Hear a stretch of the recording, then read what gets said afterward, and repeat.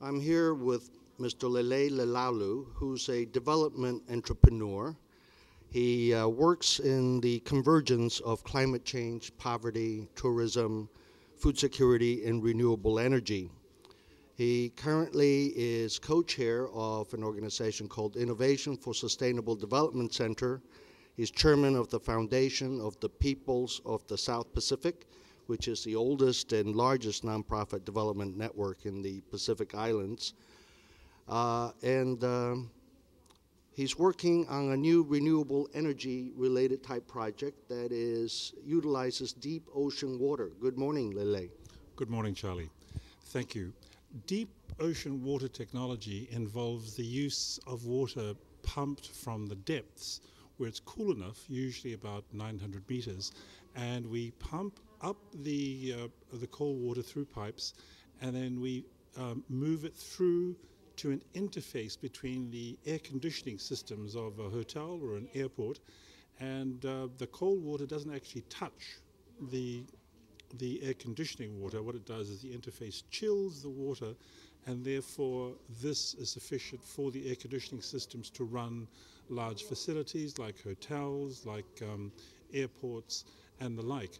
What this does is, by using deep ocean water for things like air conditioning, it can save your energy costs by up to and over 90%, which means that your costs are going to be reduced enormously, because as we know, people in the tropics, what they want to do, they want to go to the tropics, be close to the water and the sand, and then they want this wonderful warm tropical weather, and they want the air conditioning blasting full behind them with the doors wide open as they enjoy their stay in the tropics. So air conditioning is usually the largest single cost for any resorts in the tropics. So what we're looking at doing is to reduce this huge energy cost, by using deep water air conditioning.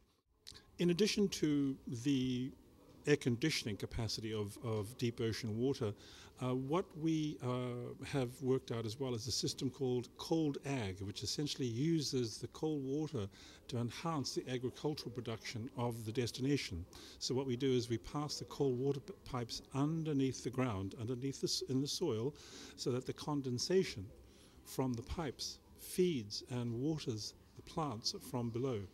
You know, in test sites in Hawaii, we've grown cucumbers about yay big because of this form of agriculture. So this is deep water agriculture. And then also what we can do is we can make water from condensation with a different type of facility, where again we use the condensation built up by the pipes to harvest fresh water. We call it cold water farming. So you have here a combination of the deep water air conditioning, cutting your energy costs down by 90%, using the same water under the ground for cold ag, as we call it, to increase and enhance the production of food for the resort. And then we also have this water farming.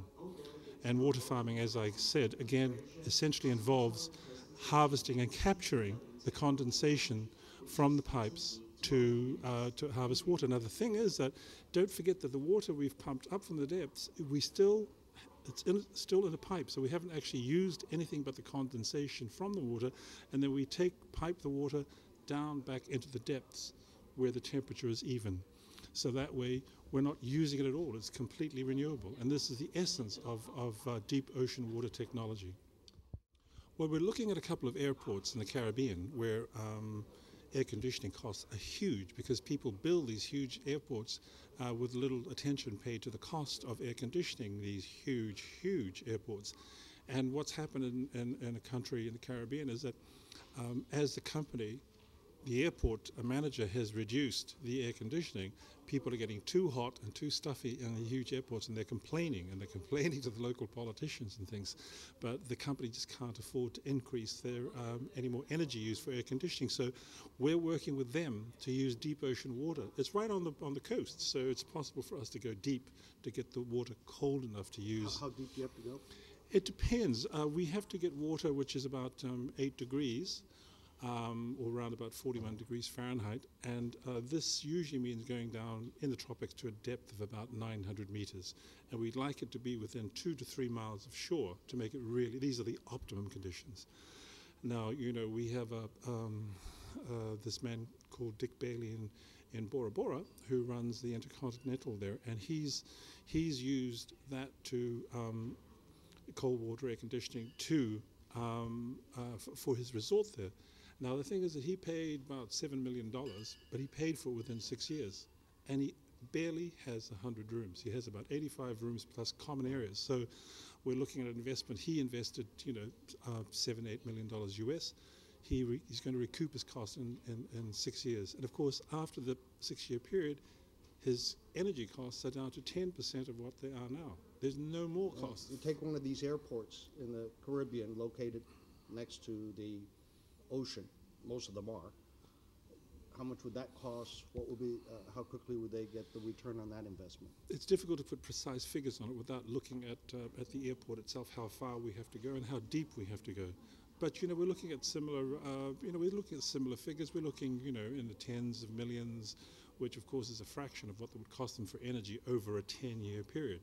So it's not an outrageous cost. And the thing is that at the end of it, by the time you install this system, you have 90% less energy costs. And we know how much it costs to generate energy in these faraway islands, where the cost of bringing in petroleum to feed the generators is enormous and is going higher. Thank you so much, Lelei. You're welcome, Charlie. Thank you.